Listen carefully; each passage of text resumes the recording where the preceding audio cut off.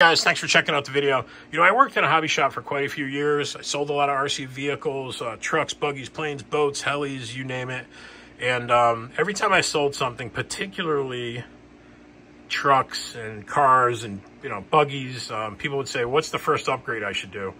And I'd usually say, you know, I give them a couple ideas, but I would also say that, you know, do that down the road. Get to know your vehicle, and there's always time to do upgrades, and that's just the advice I would give them. But in the case of the Sledge, I would say day one, coming out of the gate, whether you buy your Sledge at the local hobby shop or you order it online, one of the first things you want to do with the Sledge is get a front bumper for it. And RPM makes this one here. It's just a really cool piece. It's not expensive.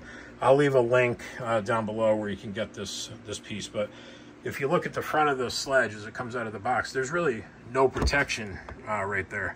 There's no real protection for your suspension arms and even the bottom of your shock mounts. So it's a really quick upgrade.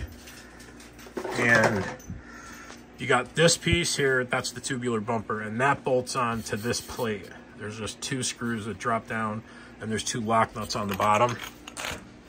You can see right there.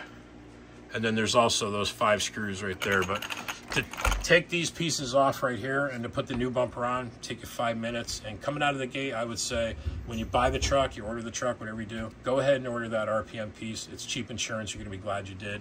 You're going to protect your suspension arms. You can see how the bumper comes out, and that gives some coverage, protection to the suspension arms, and also to the bottom of the shocks. It's going to really keep things from getting in there, or when you hit something, it's going to keep add some real protection between the bumper and the tire from damaging your suspension arm or your shock. So that's it, guys. Real quick video, just some advice, recommendation.